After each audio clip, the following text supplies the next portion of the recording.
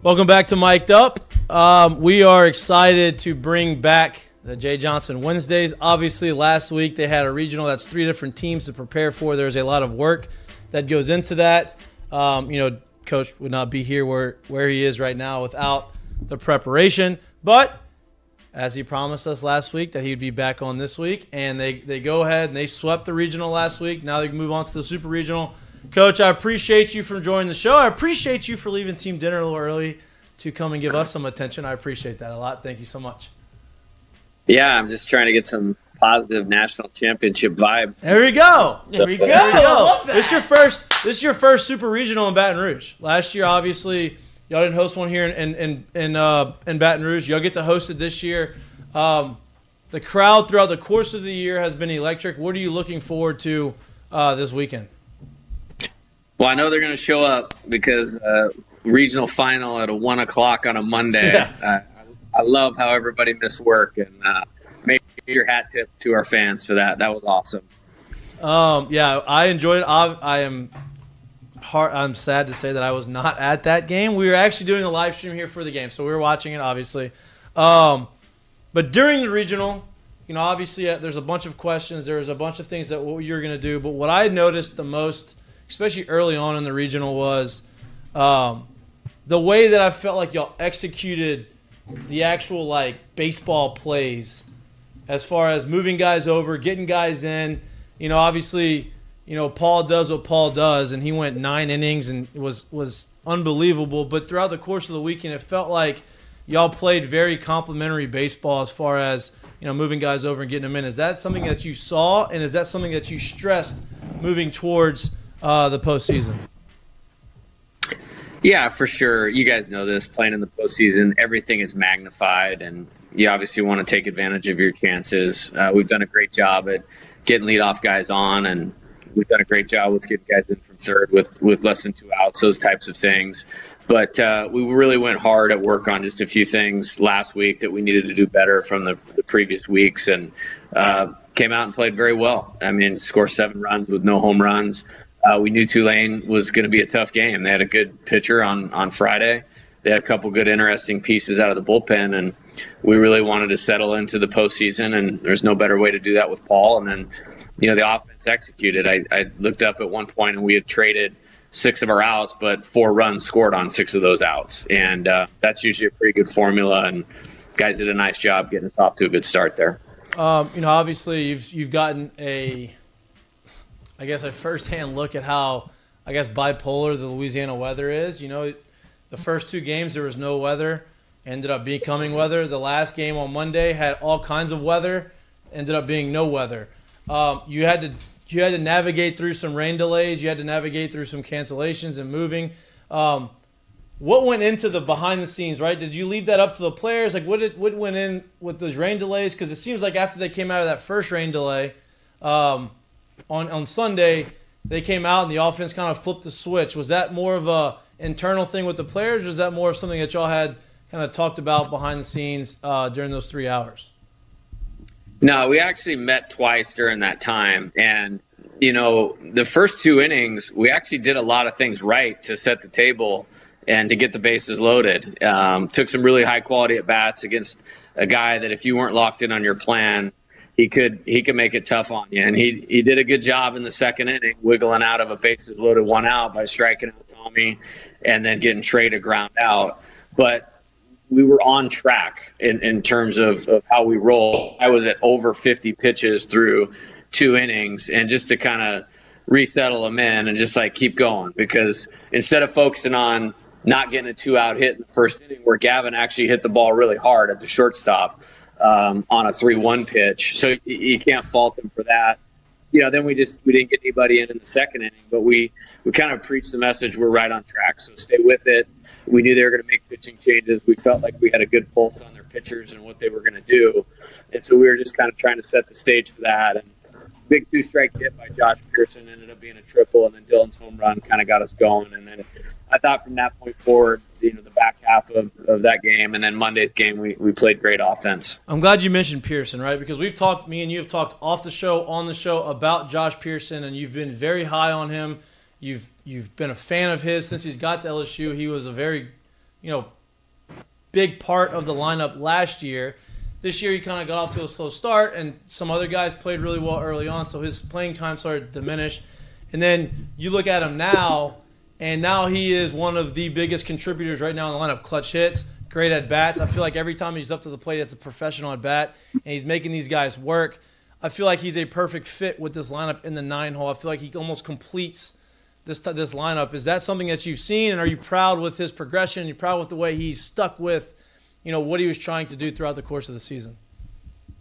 Yeah, I love Josh and have a lot of confidence in Josh. And he performed very well last year as a freshman in SEC play, which is really hard to do. There's a steep learning curve between high school baseball and what players have to do to be successful in this conference. And the only reason he wasn't playing a little more early is we have a really good team and talented guys. We're playing a little bit better, but I just trust him. I put him in at the beginning of conference play, and we won 2 out of 3 at Texas A&M, won 2 out of 3 at home against Arkansas and Tennessee, and he had a lot to do with it during those series. And then the last weekend at Georgia, kind of the same type of thing, and it just felt like now it's his time and to be in there.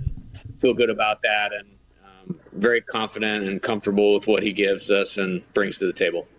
Coach, I'm just kind of checking in. We had a little technical difficulties on this side. I couldn't really hear you at first in the headphones. But might be my fault. Speaking of proud, I'm literally just going to throw out 2 things right here, and I would like you to speak on it. 5 innings, 12 punches. Can you just talk about that guy a little bit right now? Superstar, stud. I've known it the whole time, and he had a rough start. I believe it was against Arkansas and Tennessee. But if you strip those back, this is a pretty dang good season he's had.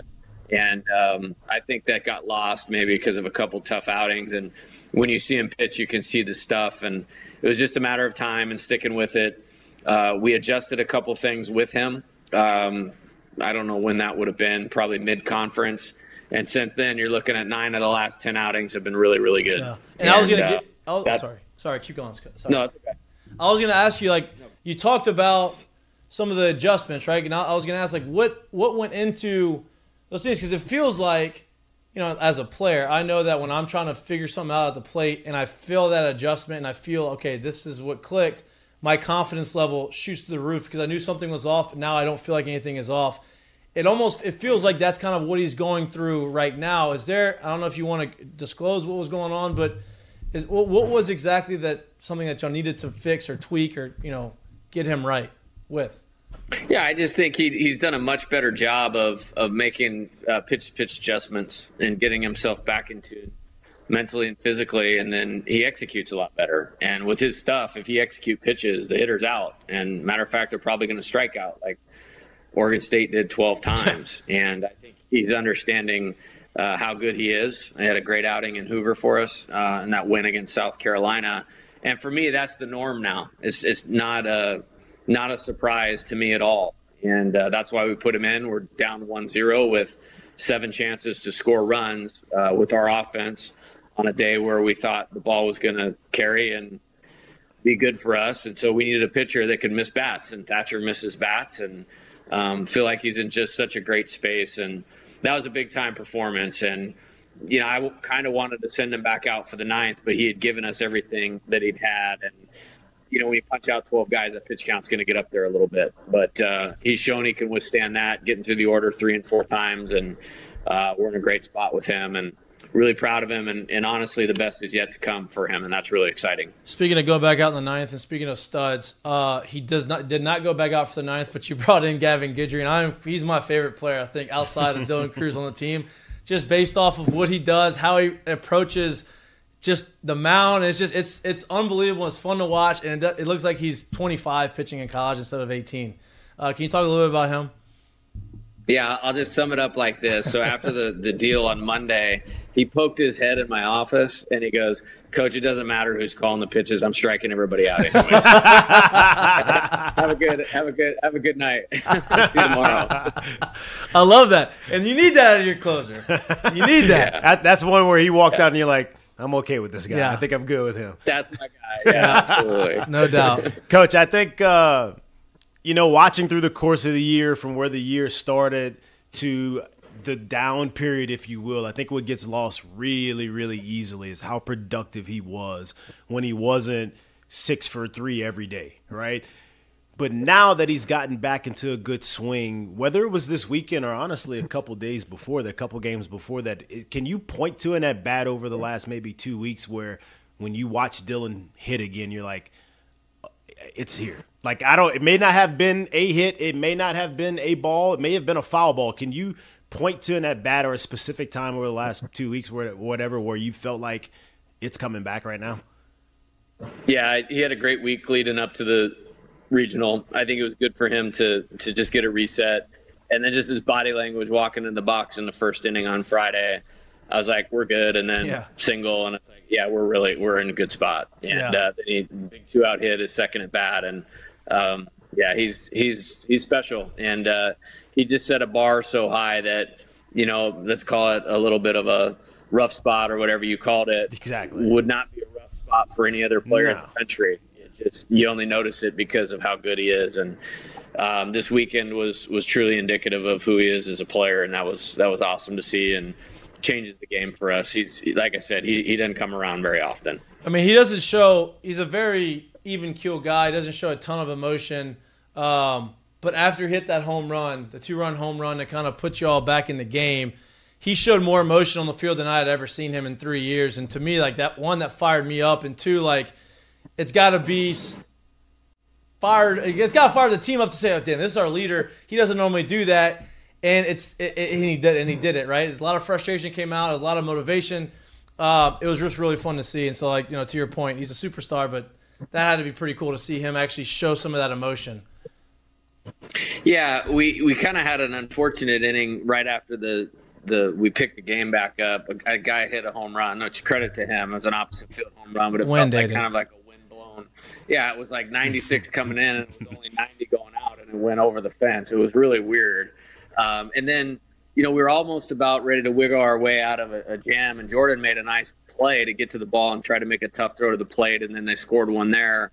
But then we came back. Josh hit the triple, Dylan hit the homer, and then Thatcher went out and got a 0. And then Travinsky and Veloso hit the back-to-back homers, and it was like, okay, like, we're in a good spot. And these guys just take good at-bats. They took good at-bats all of Friday. They took good at-bats before the rain delay. It was just, with them, it's just a matter of time, and it's just a matter of holding the game close. And we did all of those things really well. The offense helped the defense, pitching helped the defense, and helped the offense. It was just really good complementary team baseball.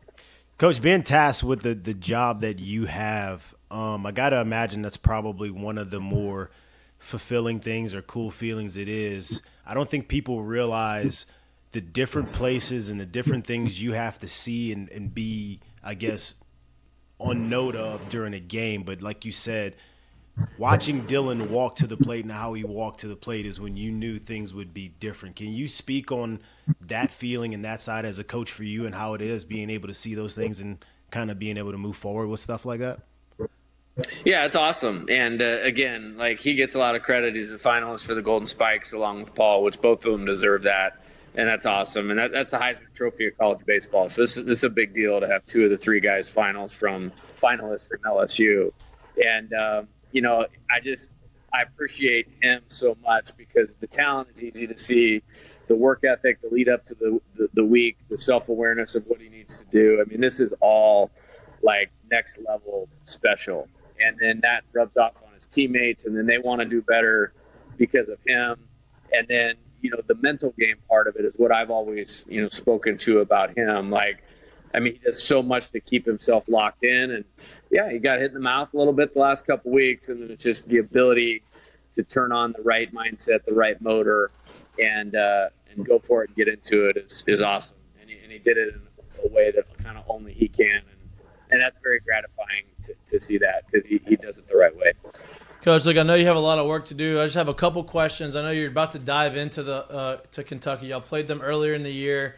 The games, y'all took 2 out of 3 from them, but that Sunday game was pretty tight, and it got a little chippy throughout the course of the weekend. It feels like watching Kentucky through their regional. They are a little bit of a different team than they were. They obviously they play small ball. They do those types of things really well. but their pitching staff is a little different. I feel like the 3 guys that have been starting over the course of the last couple of weeks are not the same guys that y'all had faced earlier. And I feel like in their regional, they hit the ball with a little bit more thump. What have you seen with this Kentucky team compared to what you saw with them earlier in the year? They do a really good job of, they understand who they are, both from the mound and on offense. And they do the things that they do really well and have a really good plan. And a good plan is one you're willing to lose with. You know what I mean? And right. And you have to be that committed to it. And they are that type of team. It's a really old team. A lot of those pitchers have been there for a while and have kind of come into their own. They did a really nice job in the transfer portal, picking the right type of guys. And they're playing a really good style of baseball. And so I don't see it, much differently than when we played them the last time. Going into that series, I knew it would be a challenging series. It was a gratifying series win when we won our 1-run game on game 3. Or I think it was a Thursday, Friday, Saturday, because we knew it was a quality team. And, it's kind of one of those intuition things. Like, you get to this round as an SEC coach, you feel like you got about a 50% chance of playing a conference opponent in the super regional. And right. I just kind of had in my mind we would see them again, and not surprised by it because they're a really good team. For the people who showed up that weekend or watched that weekend on TV, is there anyone that they have inserted as far as for either, like you said, on the mound or in the lineup that we didn't really see that much back in the beginning of the SEC schedule when we saw them? Yeah, they used all their pitchers that weekend. Like, we basically saw everybody, but like they have a good template of what they're trying to do and how they line guys up. They're lining them up a little differently than they did, but we saw everybody, and the lineup has been pretty consistent, throughout the year with a bunch of old players. Well, Coach, I appreciate your time as always. I'm glad that we got you back on here. We are going to be at the box this weekend. We avoided Lloyd having any conversation with you today. That's not true. I wanted to ask about we put him on mute. Who's your weather guy? Excuse me? I said, who's your weather guy? You said you got underground sources. Yeah, you never give them up. Yeah, no. They stay underground. That's it. That's good. That's a good man. Who's your weather guy? That's a good man. We'll be in the box this weekend. We're gonna have a nice little mic'd up tailgate before the game on Saturday, and looking forward to watching y'all play. Good luck this weekend, and see you at the box. See you in Omaha. See you at the box and see you in Omaha. Good luck this weekend, Coach. Good luck, Coach. All right. Sounds great, guys. Yep. Thanks. Thank you.